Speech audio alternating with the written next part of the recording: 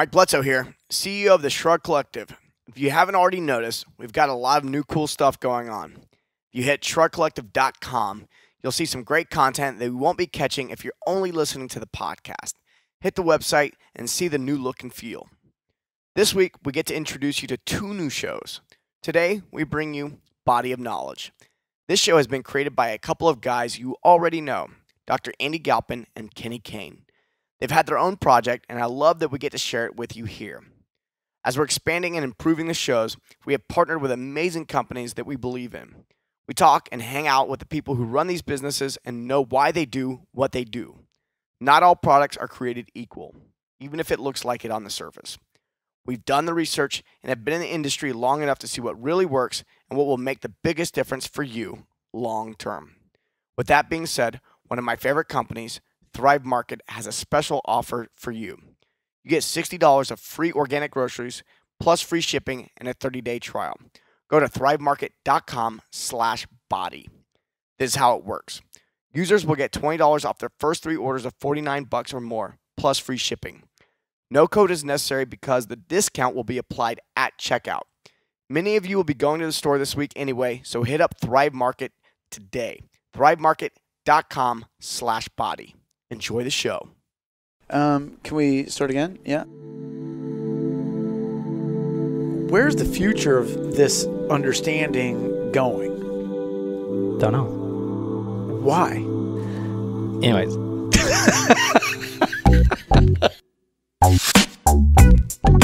We are not a singular thing. We are built to change. At the most advanced levels of everything, it comes down to fundamental basics. These are general health practices that every human should be striving for. It's candy madness. Scream if you like candy. I don't know where that came from. I wasn't listening. I was just thinking about that.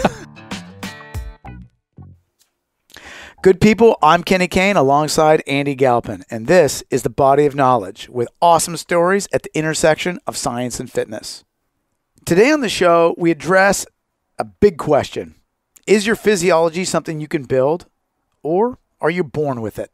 Now, recently, boy, the needle's kind of moved. People do know that you can build a lot of your physiology, but to what degree? And today, man, we're going to be getting into that with old ninja Dr. Pants next to me, Dr. Galpin. Now, to anchor this whole conversation, is this philosophical idea that Thomas Kuhn in the 60s wrote a book about. Now, it might be one of the most boring books ever constructed, yet the ideas in it massively influential. So if there's a listener or several out there that can read the entire book, I want to guarantee that we're going to give illegally the fire hydrant that rests outside of this gym that we're currently recording and a free puppy. So you're going to get a puppy and a fire hydrant for getting through that book. The title of the book is The Structure of Scientific Revolution. Now, in that book, Thomas Kuhn coined the phrase that has been totally overplayed, the paradigm shift. Now, what he said... Are you saying our show's not going to cause a paradigm shift? Because I think we're going to cause a shift. We might cause a paradigm shift. I don't think we're going to. And it will be the most played thing ever because we have followed something that lost flavor in vernacular 15 years ago. Nonetheless, in the 60s, when he created this, it was brand new language. And what he talked about is he said, look, the way to think about science is not so much as these deep scientific spikes, and then that changes the world irrevocably. Rather, it's the way in which you view things and challenge things. So that's why he said it's a series of paradigm shifts that evolve and move the whole thing forward. And when, he mentioned in the book, these paradigm shifts occur, there is typically a tremendous amount of kickback and resistance. So we can all sort of understand, empathize, and relate to, hey, you've got an idea, and people around you go, that's scary, that's new, that's freaky, whatever. Certainly, I've seen it. a lot as a coach. I see a ton of closed-mindedness and people holding to their ideas. I do it personally myself. As a scientist, off air, you and I have talked about this, that it's endemic in the scientific community for people to hold on to their ideas as if they are absolute truths. Fundamentally, what we want this show to be about is the evolution of ideas, knowing full well that what we think is going to constantly evolve with some degree of plasticity. Plasticity. One of the interesting things that we're going to talk about. Why? Because muscle, as we know it, turns out to be pretty darn plastic in its ability to evolve. To what degree, we're going to dive into that a ton. But let me just start this episode with our producer, who is a 230-pound beefcake, gorilla, Josh Ambry, who has got a football playing background and an Olympic lifting background. So the guy can propel, mid 300 and something pounds overhead, really without thinking about it. And recently he came to the gym, and I noticed a massive evolution in his oxidative capacities. In other words, his ability to perform exercise without fatiguing for a long time, dramatically improved. And case in point, he had a test workout that he failed to complete that had a 35-minute cap.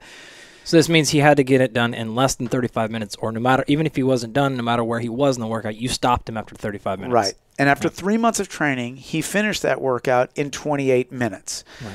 So that's 20% or more. That's 20% or more in 3 months. Yeah. So, again, a lot of people really do recognize that there is this ability to gain fitness in different areas. But I understand that principally, but I would love your help in understanding that more specifically. Well, so let me ask you then, how much strength did he lose during that time? So it took him 3 months and he got better. How far did it allow him down to his squat go? That is a great question. Josh, what did you... Absolutely none. Ooh. My strength didn't improve, but it stayed the same. My front squat was identical. Yeah. So what's interesting about that, and because we're actually hearing that a lot right now, you've got hundreds of cases, thousands of cases, coaches around the world, people from different areas are saying, wait a minute, we used to think you either got strong or you got in shape. And there's no middle ground. In fact, we used to think there was an interference effect, and there probably is to some degree, but we've got to tease out exactly what's going on there. If you're interested in this topic, I would point you to a really nice article wrote by a good friend of mine, Dr. Jimmy Bagley, on this concept of concurrent training. But what it really does is it outlines we've got more plasticity or adaptability in this example in our muscle than we ever thought. To really understand that, we've got to go all the way back to the beginning of our understandings of how muscle contraction works. A Greek physiologist named Erasistratus came up with this concept. Wait, what was his name? Erasistratus. I'm so glad that you can say Isn't that your son's name? Oh, no. It took me a lot of time on Wikipedia with the Google pronunciation function to try to finally learn how to say that name. When you're giving lectures at Cal State Fullerton, do you talk to him refer to him by name? Yeah, I do, and it just goes right over my students' eyes. They don't care. Yeah, most of them don't care about any of this stuff. But when they do, remember the name. You know what you give them? A fire hydrant, or a fake mustache, or a fake mustache, a glue-on mustache, specifically. Mustache, right? So Erasistratus came up with this idea that he called spiritus animalis, which is, talk about another fun book to read. Good luck, right? But what he really did was... It's all Greek to me. Yeah, literally. He was trying to figure out how muscle contraction happens. So why is it when I flex my bicep, the muscle literally gets larger vertically, right? And so he came up with this working theorem that connected the cardiovascular, neuromuscular, and muscular system. And what he basically thought was there was this pneuma, or breath, or this spirit, right, that's in all animals. And so when you wanted to contract your bicep, you would send this wave of air from your brain through what ended up being your nervous system to the muscle. This air, like pneumatics, right, this is where the word pneumatics comes from. Air fills that space. This is why the muscle gets larger. This concept of muscle contraction via spiritus animalis persisted for several thousand years. Until, if I have it somewhat correct, this thing called the microscope comes along, and there's this crazy advancement in the technology of the microscope. It's exactly right. In 1712, a gentleman by the name of Antony von Leeuwenhoek. Von Leeuwenhoek. He came back and he used this massive advancement in technology, and that allowed him to actually look a lot closer at the individual muscle fibers. And he was looking at whale and cod, and he was able to look under this new microscope that he had made significant improvements in.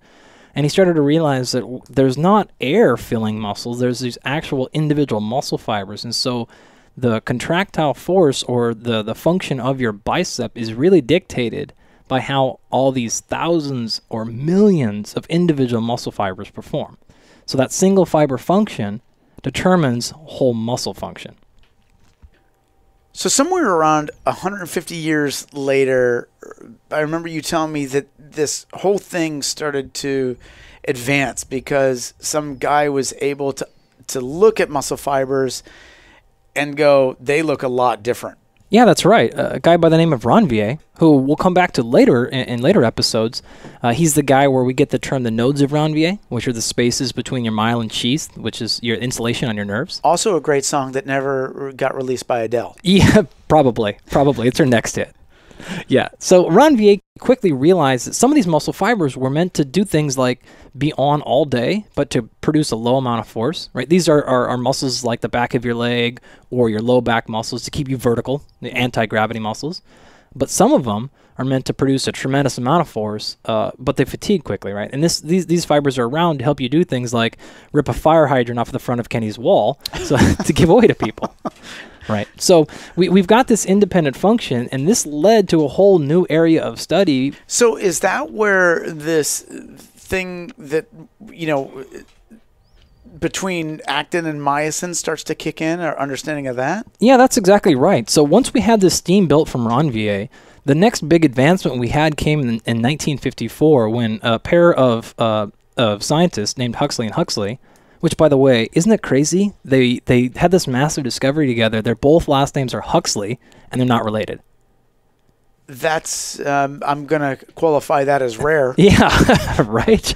But nonetheless, what they outlined in their series of papers in 1954 was this relationship explaining the exact mechanics of a single muscle fiber's contraction. So something you could look up perhaps on your own, this idea of actin and myosin. So myosin being a very big molecule that reaches up and it grabs the actin, which are smaller molecules around it. It pulls them together, and so the muscle fibers start stacking vertically on each other, which gives you that size. And so what it really does is explain in more accurate terms or improved knowledge all the way back to the pneuma idea.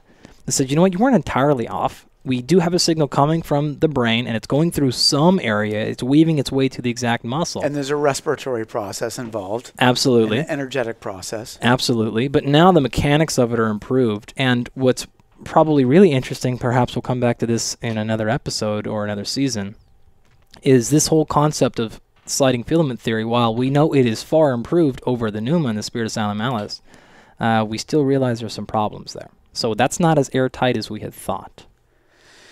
So let's get to the heart of this whole thing. I mean, you're setting a great foundation right now for us to understand sort of the history of muscle fibers. But help me understand, Andy, like the plasticity of muscles. I mean, why is it that Josh can improve so dramatically and not lose strength or explosivity, yet cart around that giant carcass that he's got?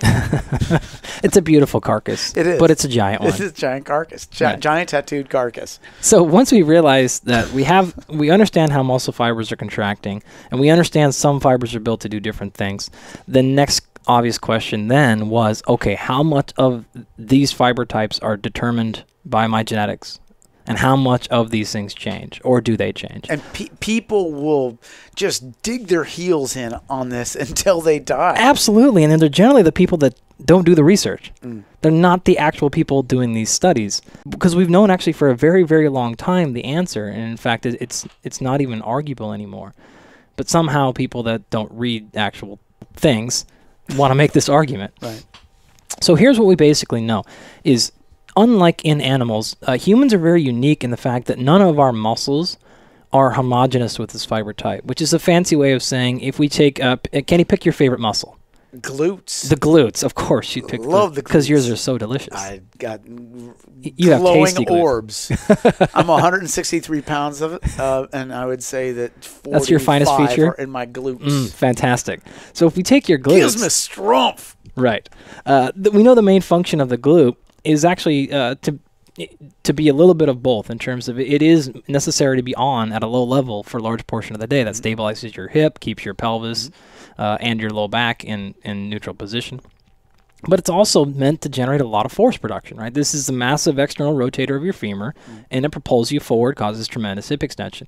It's important, and so if we look at its fiber type, it's probably a little bit of a mix. It probably has some of these slow, and it probably has some of these fast fibers in it. Right. Now, if you compared your glute and my glute, though, it's entirely possible. In fact, it'd be almost guaranteed that that percentage of fast versus slow in your glutes is going to differ in mine. Right. And so not only do we have different fiber types within a muscle group, but then we also have massive person-to-person variability in our composition. If we go back to Josh, too, his composition might be different. So we're all three probably further down the anaerobic strength power spectrum than the average person. But if we compare that to, say, your wife, who is an Olympic-level distance runner, well, mid-distance runner, right? Distance, yeah. She's probably a little bit further down the endurance spectrum. And if we compare that to an Olympic marathoner or even a normal person who just likes to do continuous steady-state exercise who would have had no problem beating Josh's ass in that first 30-minute workout, right? They may be further down the slow twitch end of the spectrum. So we've got this massive variability between person and between muscle. Once we realized that and we started studying this even more, we actually started to understand it's not even that clean. What I mean by that is just like when we had this massive advancement in technology, the microscope, we had this massive improvement in knowledge. The same thing happened with our fiber types about 30 years ago. We had a massive improvement in our laboratories' technical skills, and we started to realize not only are there fast and slow fibers, but there are some even further down the spectrum, which are now what we call ultra fast. There's not only fast, slow, and super fast. There are some fibers that exist in between each of those categories. So these are individual muscle cells. This is one cell in the body that is some portion fast and some portion slow at the same time. There's two things. One, there's the sort of conversation that everybody knows. The guy or the gal that says, "Oh, I'm more of a fast twitch," right? Or like I'm a slow twitch. I don't do that fast stuff. So people have their opinions about sort of, and that might just fit their personalities, let alone what they're exposed to. Then there's the other scientific thing that I'd like to hear more on, which is, as I understand it, the mitochondrial density is the huge distinguishing factor in the fiber types, and that's critical to sort of understand because the application of the sort of volume of mitochondria in the slower twitch fibers is much more dense versus the faster twitch. But the faster twitch get energy from different resources. So understanding that, I think, helps me understand the sort of physiology of that. But can you break that down better than I could for our listeners? Well, you're exactly right in your first point. A lot of that is determined by the exposure that person gives themselves. So if I'm a fast twitch guy, it generally means I like it better because I have more success there, so I spend more damn time doing it, right? But what happens? Human. That's so human, right? Yeah. What happens if I expose myself to the other end of the spectrum? There is an unprecedented level of plasticity within this. Right? Now, to your second point, the mitochondria, which are these independent organelle that are different from you. In fact, they actually have their own individual DNA, by the way, which is crazy. And fun fact, it's inherited entirely by your mother. Well, my mom was a world-class athlete, so. Well, wow. I wasn't. I don't know what happened. Thanks, Dad. might have been mindset. Right. So yeah, there are more mitochondria in these slow twitch ones, of course, but there still is your fast twitch have the ability to add more, and we do see this from time to time. Although it's not the norm, it's not impossible for us to see a fast twitch fiber that has more, let's say, mitochondria than a slow twitch. That's funny because I was fixed in that thinking just based on certifications that I had done and studying that I had done at one point. No, absolutely not. We don't see any of that. In fact, the more we study these things with the better technology, we start to realize our knowledge is rudimentary. And when we gain better perspective, we start to realize, well, the only reason we saw X or Y or Z is because that's the only way we could look at it. And now once we look at it from a better perspective, we're seeing holes. Yeah, I just got off on the 3rd floor. You're looking at it from the 45th. Exactly. And so These hybrid fibers, which I alluded to a second ago, is another great example of that. And so, just a handful of years ago, actually more like a couple of decades ago, we thought there's only fast or slow. And now we realize there's fast and slow, and there's a single cell that can be partially fast or partially slow. It could be 90% fast, 10% slow. And so what it really lets us know is, yeah, we can arbitrarily call Josh a fast twitch guy. But more importantly, he's just a guy on a spectrum. There's a continuum of fiber types, and he is just at a certain place on that continuum, and that continuum moves based on a bunch of different things. When I see Josh move sometimes, I think to myself, sometimes he runs slow, sometimes he runs quick. He's sweeter and thicker than a Chico stick. I don't know where that came from. I wasn't listening. I was just thinking about that. Anyway, take me back to the 45th floor. Yeah, right. When we look at some of the original research in these areas, we do realize that, endurance athletes tend to have more of these slow twitch fibers, and high power strength athletes do have more of these fast twitch fibers. And people kind of stopped carrying that, but that's because we couldn't even see these hybrids. It turns out people who are untrained or sedentary have a lot of these hybrid fibers. Right? And now as soon as you start to train, they go away.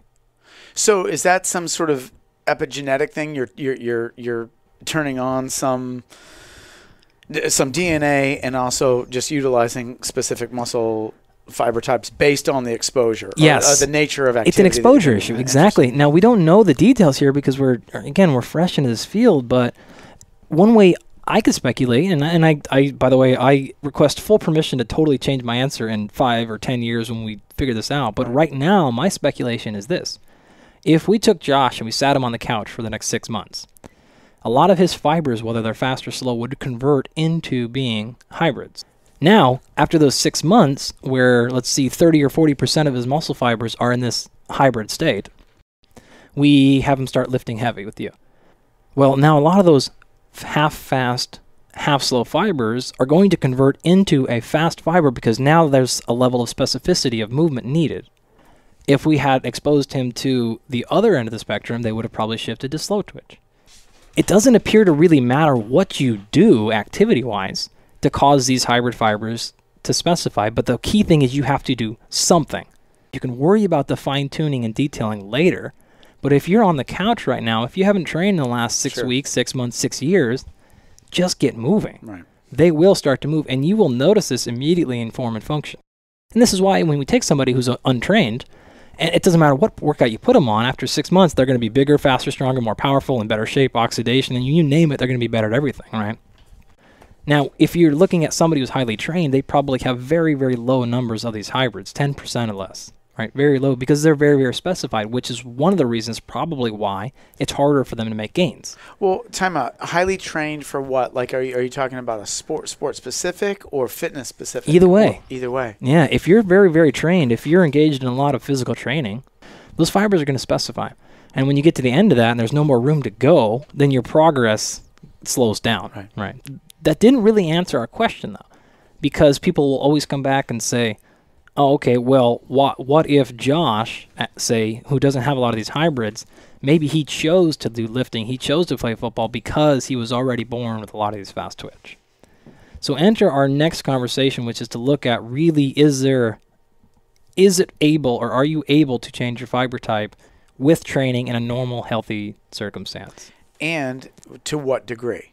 Well, again, I would point you to a paper by my good friend Dr. Jimmy Bagley, who outlined all this stuff, and he took all the studies that have been done on fiber type change, put it into one figure for you, and it shows a pretty clear change. Whether you're talking about lifting weights for 6 months, whether you're talking about doing a little bit of lifting and some cardio, whether you're talking about doing the opposite. So this is 60, 90 days of bed rest, right? Sitting, broken leg, or just laying in bed.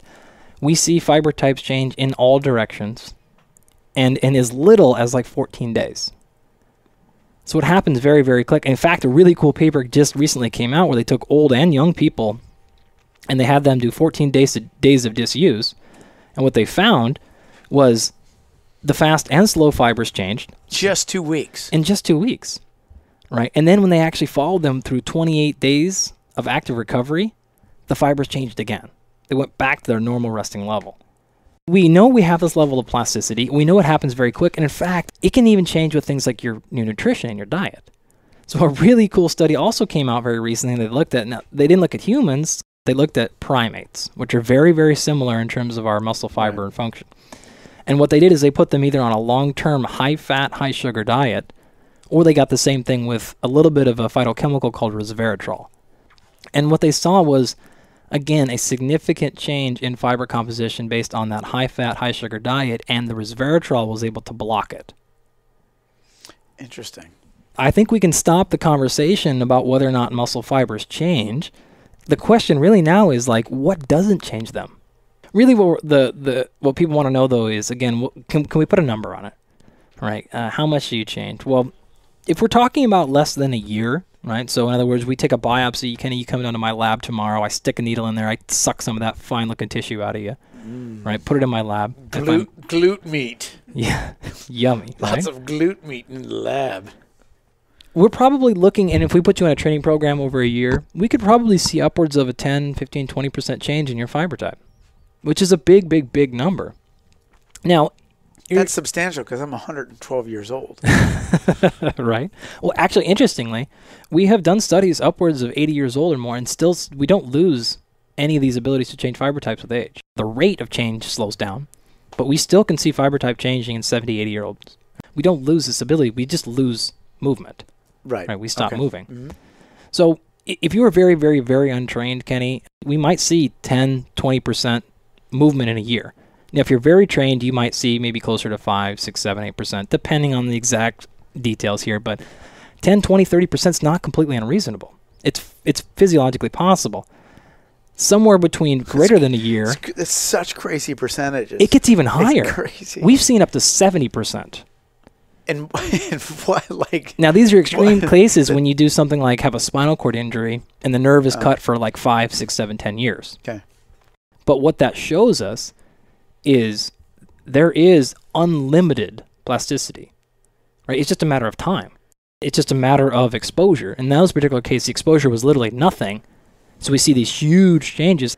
Can you guess which direction the fiber type shifted in those particular cases? For the people with neuropathies or spinal injuries? Like if we cut off your nerve for your leg? Well, I would imagine that it would go more type 1 or slower twitch. Yeah, it goes the other way.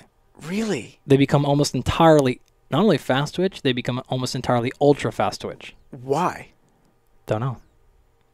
That's very counterintuitive to me. Extremely. It's probably because they're shifting towards that ultra fast fiber type because it's more metabolically conservative, saves energy. Right. We think that those fibers are then on their way out. It's their exit strategy. So they're about to die.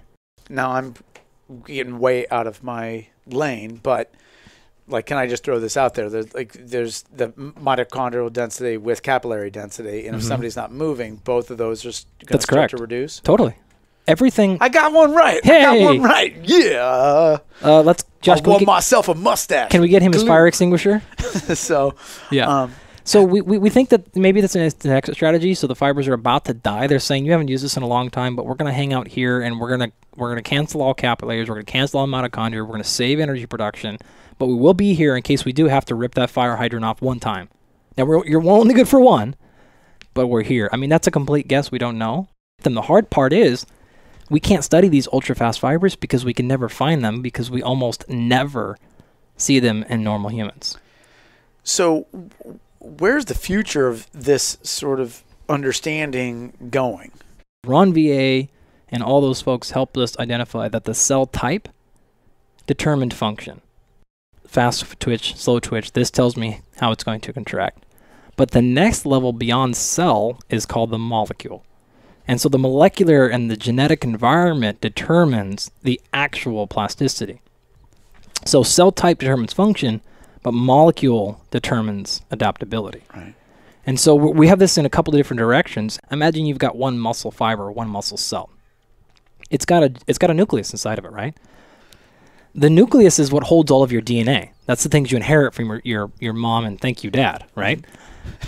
So you've got those things, and that's fixed. You can't change that. But how those genes are expressed, which is called epigenetics, that is determined in huge portion by your lifestyle, your sleep, your diet, your nutrition, your training in this context.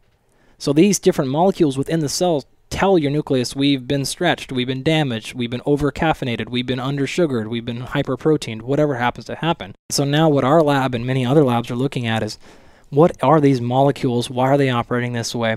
One quick example, we've done a recent study where we looked at 2 different bouts of heavy lifting, something like 15 sets of 3 repetitions versus 3 sets of 15 repetitions.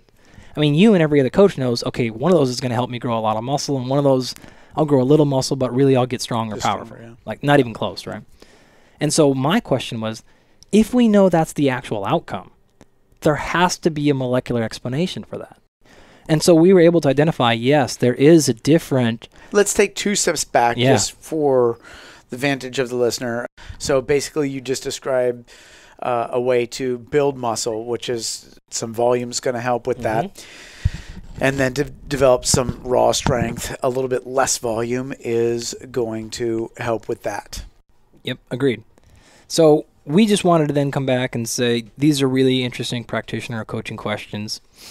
There's got to be some cellular, or at this point, molecular. And genetic explanation for it. And so, yeah, we saw quite a different response at that level. That doesn't tell us what to do, but that is helping us explain why you're seeing what you're seeing on the floor a lot of the times. So that's really the future. That's where everyone's going with these things. We're trying to identify this. Now, the problem still remains. Were they built with those molecules? Did they have more of those molecules around so they were more sensitive to it? That's probably what explains your classic responder and non-responder. Rise at you and your workout buddy. You do the exact same workout, but he gains 20 pounds of muscle and you gain 2. Well, he's probably got more of these molecules floating around, or the ones he have are more sensitive, so he just responds really, really well. And so we're starting to actually be able to get these answers. And in fact, we have found a bunch of these individual molecules that we can pinpoint and go, you got more of this one around? Okay, you're going to respond really, really well. You have less of it around, you're going to have to work harder. It's going to take more time, or you might need more volume, or you might need less volume. Is that more in the field of epigenetics? I mean, people who are looking at this on cellular and molecular levels? Well, epigenetics is looking at the gene expression level gene of it. expression, but which ones are getting opened up or closed off based on exposures. Yep, and so that's the gene level. You could also look at it at the molecule level, because the molecule is what tells the gene whether or not it's been overloaded anyways. But where this is eventually going to go is helping us truly identify individualized training programs. Eventually, we're going to be able to answer questions like why you can need more of a back off than I do, or why you need more volume, or why you can handle these things, or you know what, you, Josh, don't have enough of these mechanisms to program for enzymes that produce mitochondria or that work well with mitochondria, so you actually need more of this type of training because you've got an inherent limitation. That's probably what's doing it. And so not only do we have an answer to the question of whether or not these cell types change, they change massively. They change in response to a bunch of different things. And now we know exactly what's causing it, and we see it happening within seconds. So, Dr. Galpin, this fires me up for a lot of reasons. One, as a gym owner, one of the things that I'm fundamentally trying to anchor is the improvement of people's quality of life. You know, I understand the core principles of adaptation and use those to the best that we can in our group classes. Now, it's way easier to program for somebody one-on-one where you're just solely focused on somebody and what their specific needs and desires are. That's like that we don't even necessarily need to know to the degree that you're describing to see massive improvements in people when we're just working with them one-on-one. Having said that, the nature of gym communities, for example, work fundamentally as a tribe. Yes. So there's this like individualized thing that's happening within a tribe. And that's where personally I would love to see, you know, the evolution of this space go, where there's enough communal connection, but then we have such a deep understanding of everybody genetically, you know, to put them in the best position when they're coming to a group experience, that you know, workouts are getting kicked out that are going to help them respond best in the trajectory that we're trying to get them to go, if that makes sense. Yeah, absolutely. It's not the scientists leading the cart here, and it's not the practitioners either. This is why we work together. So with this integrated science, as it starts to come to us, we can sort of ensure as gym owners, coaches, trainers that we're giving our people great stuff to improve their overall health, knowing that part of that health equation is the camaraderie and that depth of human connection that is requisite for people living well. So while the muscle stuff is important, there's more than just that. There is, and that's fundamentally like what I'm after as a gym owner is like really dialing down and anchoring into that, because I've seen some situations where like the communal tribal experience is just wonderfully dynamic and profound, and it keeps people coming back. But unfortunately, there's misapplication of, to me, very basic principles. So, in other words, you like unintentionally injure large volumes of people just by malpractice or not really knowing or doing the work to know. And so, to me, like the ultimate is where they're integrated really, really well, where people are seeing, their bell curves continue to go up across their fitness, but then their connection and their basic joy in coming to the space is something that is, just as sustainable as their physical practice. All this segues really nicely into the next episode, where we're going to be talking about context. In other words, that pliable mindset that allows you to have a variety of physical practices and to be able to do those things with longevity. Good people, I'm Kenny Kane alongside Andy Galpin, and this has been The Body of Knowledge. The Body of Knowledge. The Body of Knowledge. Looks like you enjoyed the show. Make sure to go over to iTunes, go over to Shrugged Collective, give us a 5-star review, positive comment only, and make sure to go over to thrivemarket.com/body to order your groceries this week.